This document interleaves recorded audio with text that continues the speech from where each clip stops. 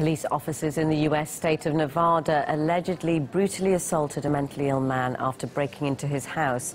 28-year-old Zachary McKim has the IQ of a 2-year-old child and lives with his mother, Judy. The incident happened after a neighbor called police about a domestic disturbance inside the house. According to his mother, he had a fit of anger, which is usual for his condition. She also says she tried to stop officers by telling them her son had a mental illness. Zachary was taken to hospital and kept there for 2 days. The police came, they just charged in my house, they went to Zach's room, I was yelling, he's autistic, and then they climbed on the bed. There was 3 officers on the bed with my son.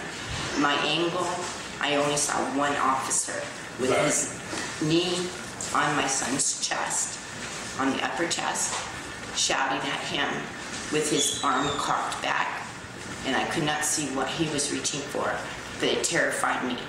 They knew that an autistic person lived here, and yet they had no sensitivity.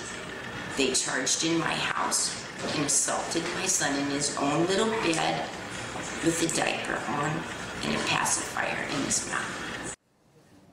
The local police department's reports on the incident doesn't mention that officers touched Zachary. It also states that local policemen don't wear body cameras. According to a police spokesperson, the family hasn't filed a complaint.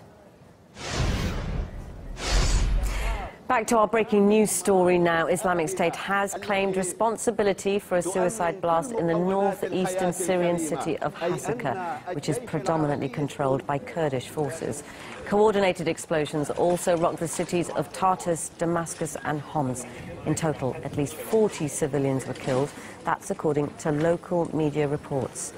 Twin blasts reportedly hit the entrance to the northwestern city of Tartus, which houses a Russian naval base.